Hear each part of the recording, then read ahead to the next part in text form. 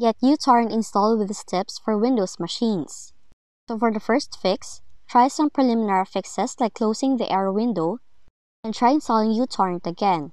You also have to close all torrent clients and installers currently running on your computer, ensuring that you have enough storage space on the drive where you're installing uTorrent, and if you have downloaded the uTorrent installer from an unofficial website, you have to download it from the uTorrent's official website. Next, the error message suggests that you should check your PC's internet connection. Therefore, ensure that your device is connected to the internet and functioning correctly before taking any further action. Check that, open any browser, and search for anything that you think of.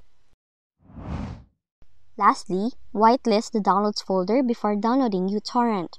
To do that, open Windows Security, select Virus and Threat Protection, go to Manage Settings, scroll down to Exclusions, and then click on Add or Remove Exclusions, click on Add an Exclusion, and you should whitelist the downloads location in Windows Defender. After that, try downloading the uTorrent again.